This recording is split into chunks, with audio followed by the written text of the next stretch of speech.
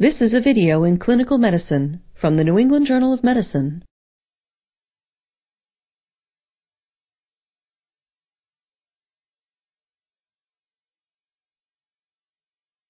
Emergency orotracheal intubation is indicated in any situation in which definitive control of the airway is needed. Specific indications include cardiac or respiratory arrest, failure to protect the airway from aspiration, inadequate oxygenation or ventilation, and impending or existing airway obstruction. Orotracheal intubation is also commonly performed as part of the care of the critically ill patient with multisystem disease or injuries, and to facilitate control of the airway during surgical procedures requiring general anesthesia.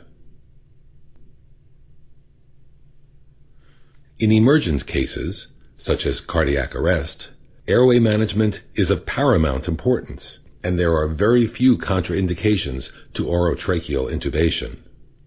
Unstable cervical spine injury is not a contraindication, but intubation must be performed with strict inline stabilization of the cervical spine. If neuromuscular blocking agents or sedatives are used to facilitate intubation, the difficulty of intubation must be assessed and planned for before proceeding. This assessment is discussed in more detail in the accompanying written supplement. The presence of tumors, trauma, burns, edema, or infection of the pharyngeal or laryngeal soft tissues may distort airway anatomy, leading to difficult orotracheal intubation. When faced with a potentially difficult airway, consulting with an experienced intubator and preparing to use an alternative intubation technique are recommended. Begin by gathering the required equipment. You will need gloves, a protective face shield, and a working suction system, a laryngoscope with appropriate blade, an endotracheal tube with stylet, and a 10 milliliter syringe.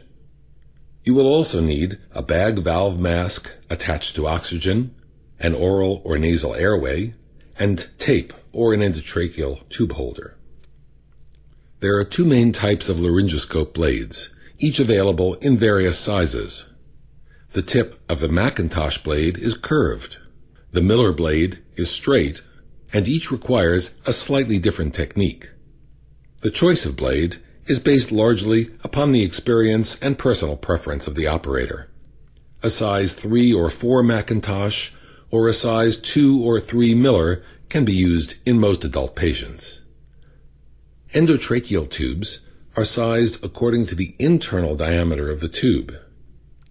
7.0, 7.5, or 8.0 millimeter tubes are appropriate for most adults. The tubes have a balloon on the distal end that, when inflated, creates a seal between the tube and the tracheal lumen and prevents air leaks and aspiration of gastric contents.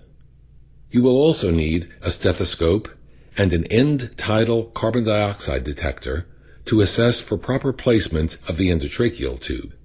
Commonly used detectors change color in the presence of carbon dioxide.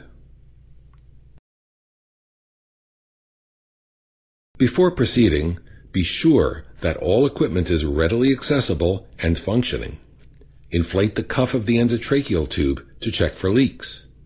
Insert the stylet into the endotracheal tube, making sure that the tip of the stylet does not extend beyond the end of the endotracheal tube. Be sure that the suction catheter is secured within easy reach. Obtain intravenous access and place the patient on a monitor if time and conditions permit. Assign an assistant to watch the monitor during the procedure and report any changes. Adjust the height of the bed so that the patient's head is level with the lower portion of your sternum. Unless contraindicated, place the patient into the sniffing position by placing a pillow or folded towel under the patient's occiput. This combination of flexion of the neck and extension of the head improves the alignment of the axes of the oral cavity, pharynx, and larynx, facilitating optimal visualization of the vocal cords. If the clinical situation allows, pre-oxygenate the patient with a non-rebreather mask or a bag valve mask with 100% oxygen for at least 3 minutes prior to the intubation. The use of sedative and paralytic medications greatly enhances the success rate of endotracheal intubation. However, their use is beyond the scope of this video. Remove the patient's upper and lower dentures, if present, immediately prior to laryngoscopy.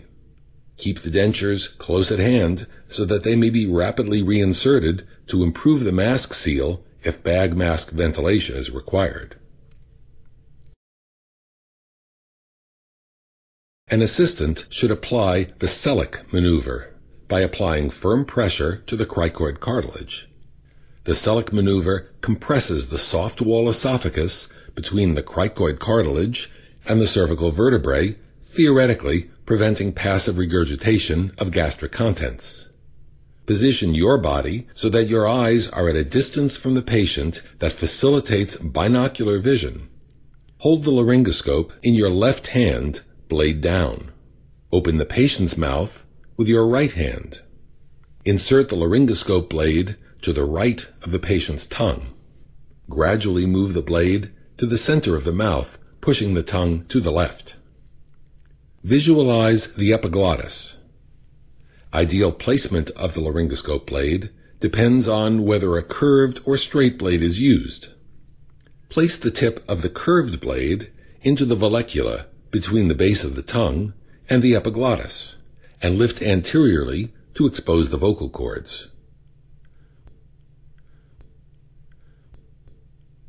When using a straight blade, place the tip of the blade just past the epiglottis and lift anteriorly to expose the vocal cords.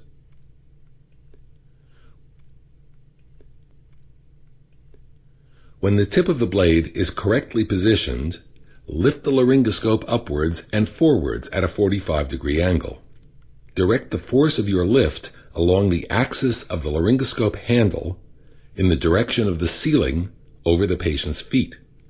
Avoid bending your wrist or rocking the blade against the patient's teeth, which can result in dental or soft tissue injury and will not enhance the view of the glottis. If available, an assistant should gently pull on the right side of the cheek to enhance visibility of the glottis. Hold the endotracheal tube in your right hand while maintaining your view of the glottis and lift anteriorly to expose the vocal cords.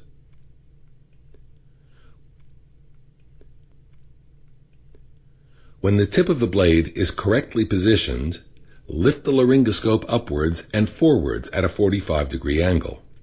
Direct the force of your lift along the axis of the laryngoscope handle in the direction of the ceiling over the patient's feet. Avoid bending your wrist or rocking the blade against the patient's teeth, which can result in dental or soft tissue injury and will not enhance the view of the glottis. If available, an assistant should gently pull on the right side of the cheek to enhance visibility of the glottis. Hold the endotracheal tube in your right hand while maintaining your view of the epiglottis and lift anteriorly to expose the vocal cords.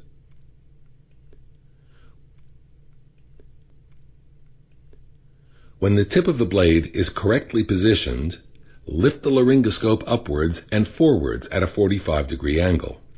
Direct the force of your lift along the axis of the laryngoscope handle in the direction of the ceiling over the patient's feet. Avoid bending your wrist or rocking the blade against the patient's teeth, which can result in dental or soft tissue injury and will not enhance the view of the glottis. If available, an assistant should gently pull on the right side of the cheek to enhance visibility of the glottis. Hold the endotracheal tube in your right hand while maintaining your view of the epiglottis and lift anteriorly to expose the vocal cords.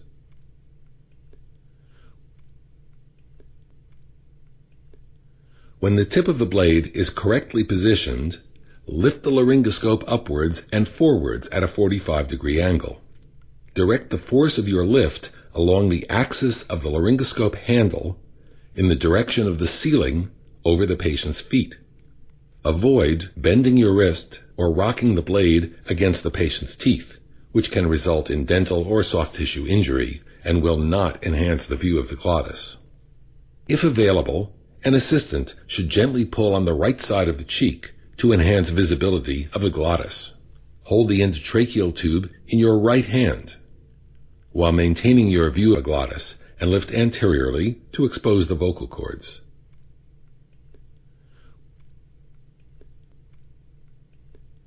When the tip of the blade is correctly positioned, lift the laryngoscope upwards and forwards at a 45-degree angle. Direct the force of your lift along the axis of the laryngoscope handle in the direction of the ceiling over the patient's feet. Avoid bending your wrist or rocking the blade against the patient's teeth, which can result in dental or soft tissue injury and will not enhance the view of the glottis. If available, an assistant should gently pull on the right side of the cheek to enhance visibility of the glottis. Hold the endotracheal tube in your right hand while maintaining your view of the epiglottis and lift anteriorly to expose the vocal cords.